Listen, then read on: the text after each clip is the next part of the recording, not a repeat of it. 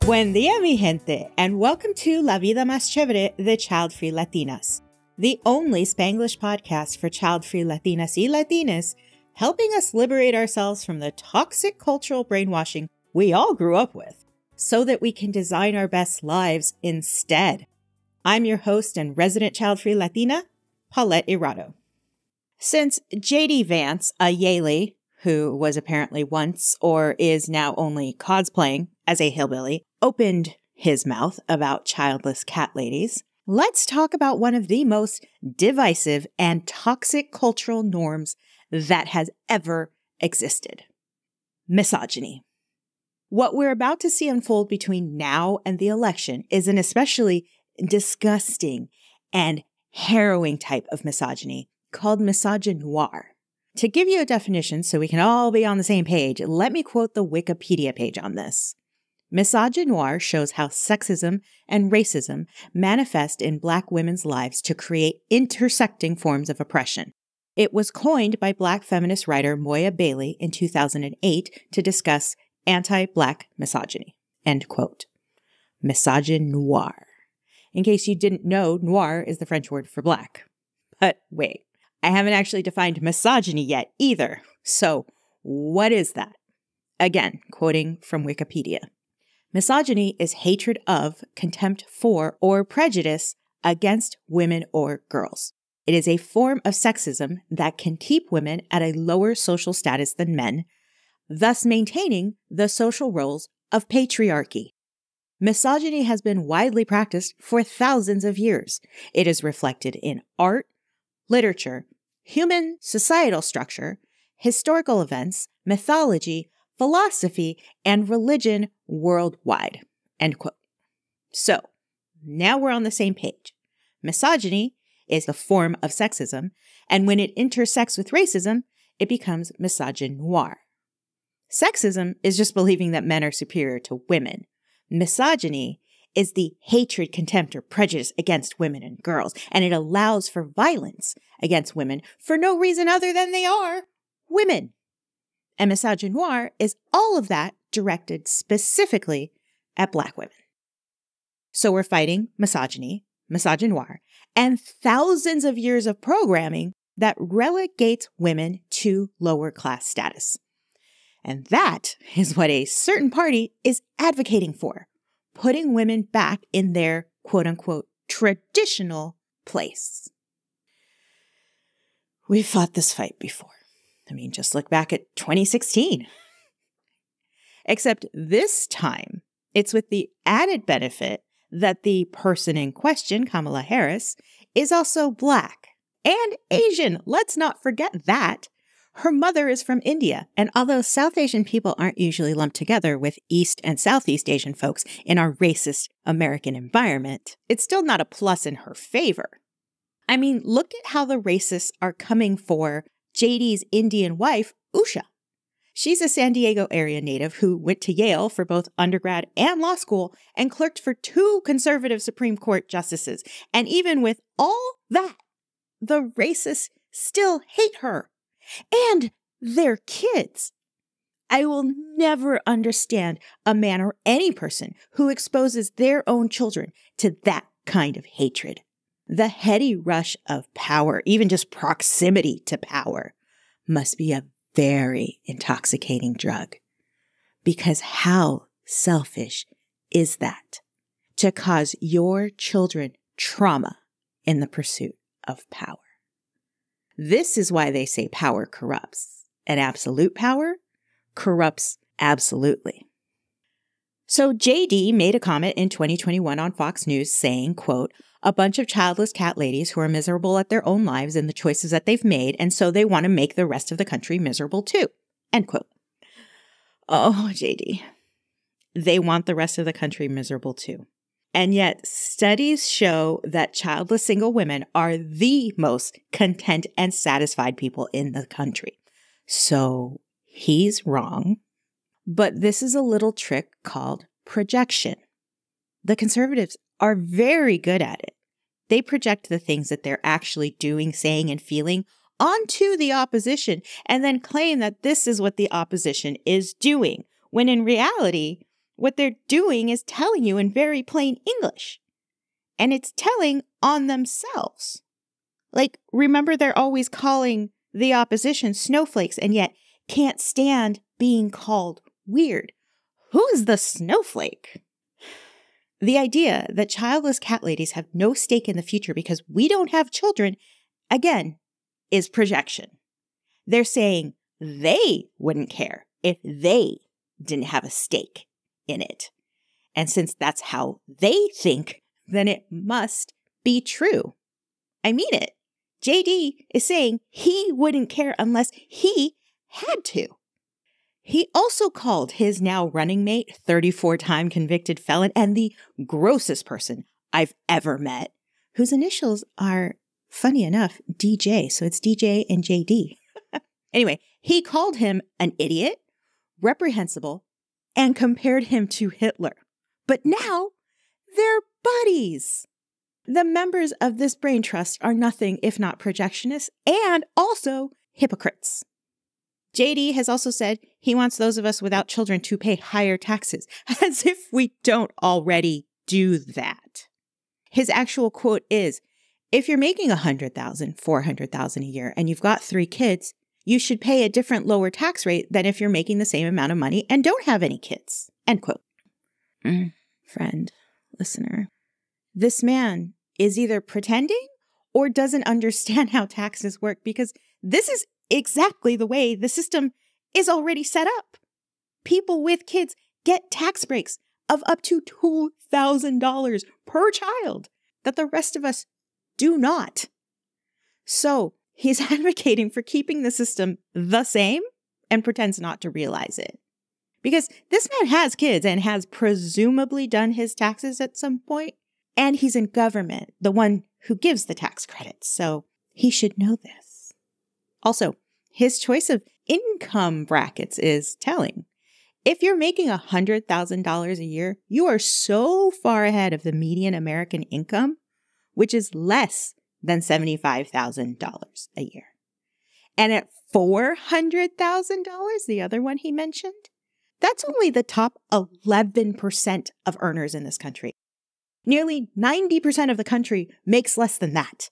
That 11% also includes all the billionaires we keep giving tax break after tax break after tax break to. But even more interesting is that this tax credit that JD wants so badly tops out at $400,000 for married people filing jointly. If you make more than that, it starts decreasing. So I wonder how he came up with these rather vague amounts. I think it fits into his hillbilly cosplay. He's playing dumb. Do conservatives do that? Play dumb? So, back to the misogynoir we are already seeing. This is going to get exhausting. I am already exhausted. I'm sure you are too. That is the point. But let's pause and I'll explain the child-free versus childless thing. In any other context, I am not a childless cat lady. First of all, I'm not childless. I'm child-free, and I'll explain why that's important in a bit. Secondly, I don't own a cat. Unlike many, many, many stereotypical child-free people, Ryan and I are also staunchly pet-free. Neither one of us wants the responsibility of an animal, or more than one. We like them, but not enough to sacrifice our plants, furniture, or clothing to their claws and their dander. So, back to the difference between childless and child-free. The generally accepted defining difference was explained by my guest Talia Mollet in episodes 23 and in the re-release in 51. Here's how she put it. I'm not childless because there's nothing missing in my life. I'm child-free because it's a choice and it liberates me. Yes, child-free is usually a choice and childless is usually due to circumstances. Of course, people choose whatever vocabulary they want to describe their particular situation. So that's why I'm saying usually. It's broad strokes. Some of the guests on this show started off by wanting kids, but remained childless by their circumstances, and eventually grew to accept and even embrace, by choice, the title child-free. See the links in the show notes for episodes with Teresa and Julie. And since International Child Free Day just passed on August 1st, we should get our terminology right in these broad strokes. But like I said in the newsletter last week, which if you aren't subscribed to, you should be, link is always in the show notes. It's not the child-free, the childless, the immigrants, the illegals, the stepmothers, the cat mothers, the uppity minorities who refuse to know their place that are the problem. None of these people, nor any other boogeyman that's going to be dangled out there by the people trying to strip us of our rights, are the problem. The people trying to strip us of our rights and the 1%ers funding them are the problem. And they're very good at distracting us from the real issues, so we'll fight each other instead of them. Divide and conquer. It works in war, it works on the pickleball court, and it works in politics. The same party that doesn't care about pronouns also doesn't care about the differences between child-free and childless. Fight the real problem, the people trying to take our rights away. They've all grouped us together in this one big category in order to maintain the narrative that women without children are bitter and have nothing better to do with their spinster existences than the sad fate of owning a bunch of cats. The idea is so laughably stupid. I'm not really sure how they get away with it. And people are dumb enough to fall for it? Apparently, yes. So because they're not interested in the nuance, I'm not going to fight them on this vocabulary thing. I'm going to assume that the people listening to my show, like you, and following me on socials, understand the difference and also understand the damn assignment, which is a trending hashtag. Hashtag I understand the assignment. And I'll get to that. But let's talk about these supposedly miserable childless cat ladies. I can't even say it without laughing. Because the childless cat lady trope isn't new.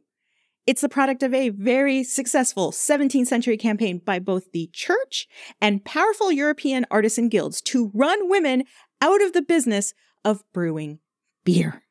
Allow me to remind you of the witch archetype. Pointy hat, broom, black dress, cauldron, and black cat. Sound familiar? My podcast bestie and previous guest, Amanda B. of the 6 Degrees of Cat podcast, did a wonderful episode explaining this last year for Halloween. And frankly, I was going to save this story about misogyny till then, but the cultural zeitgeist forced this topic up a few months early. Don't worry, October will still be full of scary shit. It's an election year after all. Anyway, go listen to Amanda's episode, which of course is in the show notes. You'll probably fall in love with her show because aside from this podcast, it's the best show in the entire world. So, the modern day witch, something they can't use to insult us with anymore, has been rebranded as a childless cat lady. So scary! They've even, curiously, positioned billionaire Taylor Swift as the ultimate bad example of this, as she's in the middle of one of the most successful tours of all time. It's ridiculous how far these people will reach to grasp at straws, but here we are.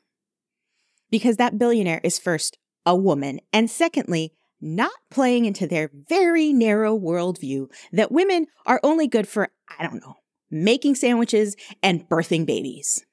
And if you think I'm exaggerating, check out Project 2025 written by the Heritage Foundation. It has a very Christofascist bent. Christofascism means that Christians impose themselves on other religions and cultures and political parties that do not march under the banner of their version of Jesus Christ. Christofascist, definition supplied by Wikipedia. So much for the separation of church and state. Remember, the state of Louisiana has already tried to put the 10 Commandments in all public schools. So if you're not scared, maybe it's because you're not paying attention. Project 2025 is the free and publicly available 920-page document that's a blueprint for the explicitly ultra-conservative vision of America. Its aim is to centralize power under the president, which is why the orange clown is telling people at his rallies that they'll never need to vote again, because they, the ultra-conservatives, mean to take power for themselves and never give it back to the people. Yes, they're advocating for a dictatorship. Project 2025 will also roll back diversity and inclusion policies, focuses only on the traditional definition of the family as the one true unit, meaning anything that isn't one mom and one dad is not going to be recognized as a family. So what do you think that's going to do to divorce? We've already heard that they're trying to do away with no-fault divorces in many states. Who do you think is pushing for that? Project 2025 also does away with the Department of Education as a whole. They plan to get rid of the National Oceanic and Atmospheric Administration and the National Weather Service because, get this, they promote climate change by reporting the weather. And they're coming after Sesame Street for being too woke for kids, meaning the channels that air Sesame Street will lose their public funding. PBS. Babe, they're afraid of Big Bird and Snuffleupagus. Probably also Bert and Ernie. They can't be friends anymore because that's gay. We all know how the Christofascists feel about gays and everybody else under the LGBTQIA+ umbrella. They, the bad guys, aren't even hiding their playbook anymore. And that's just what they've made public. Imagine what they aren't telling us. They also know this can't be done overnight, so this is the long-term plan. Do you really think they'll stop until they've made women and minorities fully second-class citizens? What's the end goal? To have legal chattel slavery again? They're already passing policies at the federal level to pave the way to make this happen. Presidential immunity was only one step. Remember how they did away with abortion protections? The single word abortion is used 91 times in the text of Project 2025. They're super obsessed with it. And they're foaming at the mouth to do even more damage because in their eyes, all of this, modern single women enjoying their lives, is wrong. It's the wrong way to live. You're doing it wrong, so you're going to be punished and forced to live how they want you to. Probably like the Ballerina Farm girl with 8 kids and no nannies. They want you too exhausted to fight back. Exhaustion is the point. So back to misogyny and misogynoir. The way the misogynoir plays out could be rather blatant, where they call her lazy or say that she slept her way to the top. It might be more covert in coded language, these dog whistles that they're very well known for. Just recently, the former president was making fun of VP Harris's laugh, calling her crazy, that she's nuts, because men like him and the people who created the Project 2025 blueprint are threatened by women showing joy. You know, the thing you do when you laugh, you exhibit happiness and joy. They're threatened by women who are happy, women who have self-esteem. Weaponizing a woman's ability to laugh is an old tactic.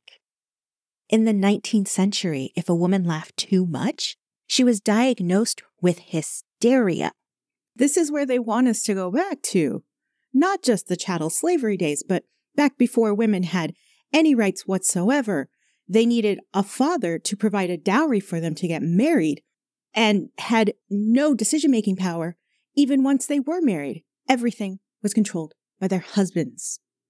Y'all, women couldn't even open their own bank accounts until the 1970s. That's when Gen X was being born. There are some of us who were alive before women could have credit cards, could have their own loans. Do you realize this is what they're trying to take away from us? This is where they want us to go back to, when women were simply property of their fathers or their husbands. I mentioned chattel slavery earlier, but owning women, that's what they want, to fully control us, to not allow us to display any emotions, except for the ones they allow us to. That's weird, right? That's weird. Is Kamala Harris my pick for president as a childless cat lady? Because again, we're all in that boat together. We're all childless cat ladies here, okay? As any longtime listener of this show knows, I am not a fan of hers. You've heard my rant against her in an episode with my friend Teresa, number 38, that I mentioned before. But you may also have heard the saying that voting isn't marriage, it's a bus ride. VP Harris puts us closer to our destination and, more importantly, further away from the Heritage Foundation's bullshit than voting for the only other option on the ticket. The orange guy. The you're fired guy. He was fired and impeached and convicted of 34 felonies so far. Now, if you want to talk about third parties, okay, that's the guaranteed option to throwing away your vote. At least when it comes to voting for president. The federal office is currently a binary vote. That's it. You pick from either the red side or the blue side. Those are your options. And if you think both sides are the same and you're mad that President Biden or Harris aren't calling for a ceasefire in Gaza, I have some more bad news for you. You may not want to hear it, but it's true. Genocide is good for business. I know. It's disgusting. It's abhorrent, but neither side is ever going to change that. First of all, we don't control Israel. They're not a colony of the United States, unlike Puerto Rico, where the U.S. did actually institute a genocide against an entire generation of Puerto Ricans in the 50s and the 60s by performing illegal and unconsented to hysterectomies on women. Why aren't we mad about that too? Or what about the genocide perpetrated on this very land we all live on? The one that is baked into our DNA as a nation. The very founding of this country was built on the blood of the indigenous population. Like I said, genocide is good for the business of the United States. If you want to get a deeper understanding of this and how it plays into global U.S. policy, we've covered that here before. Check out episode 57 with Professor Al-Sultani. Her book, Broken, The Failed Promise of Muslim Inclusion, very clearly outlines how our nation has always and will always continue to perpetuate harm over a certain subset of people deemed less than, the people the U.S. feels superior to. It's been Muslim people for a long time. A generation ago, it was Latin America, where we had a ton of CIA-backed coups. All over Latin America. And of course, before that, African slaves. And so many, many, many more people in between. So what do? Well, make your pick between the red team and the blue team in November. But if you're serious about third-party candidates, the real place to force a non-binary choice starts at the local level. Where do you think these politicians come from? Unlike the orange Connor Roy, most people do have to work their way up the system to get to be president or even a senator. They run for local office. They run for student office. They have grassroots campaigns in your own backyard, maybe even in your front yard. Make sure you vote for them too. That's where your vote has the most impact and also the most direct effect on your everyday life. The people you vote for, mayor, city council, state representative, those are the people that most directly affect your everyday life. Get voting and get involved. Canvass for these folks. And if you're not finding anyone you like, then step up to the plate yourself. Because remember, voting isn't marriage. It's a bus ride to get us closer to our destination. But at the same time, we all have the power to get involved. We might be tired. We might feel overwhelmed. We might feel like this isn't our job. But isn't it all of our jobs? Remember, they want to keep us tired so we don't fight back. You know what I'm tired of? I'm tired of seeing people claim that both sides are the same. Yes, both sides will allow a genocide in Gaza, in Sudan, in Congo, and a bunch of other places to continue. I will give you that much because that's the business this country is in. But only one of those sides wants to strip all of your rights away as an American citizen, especially if you're a woman or gay or not white or poor or not Christian or anything else that isn't a specific rich white man without a fucking conscience. Because even if you're white, if you're poor, you are a moral failure and a bad look for their campaign. They don't care about you either, no matter the color of your skin or your creed. So, childless cat ladies, we can make the correct choice so that we can force Project 2025 off the table for now, but we have to stay vigilant because they'll try again every future election cycle, at the local level, at the state level, and at the federal level. So stay woke. Keep your eyes open. Because what's at stake is our rights as people. That's the assignment, to keep them from stealing our rights away. Keep them, the ones continuing to weaponize their hatred of women, especially Black women, the misogyny and the misogynoir. Keep them from power. Because as we know, power corrupts.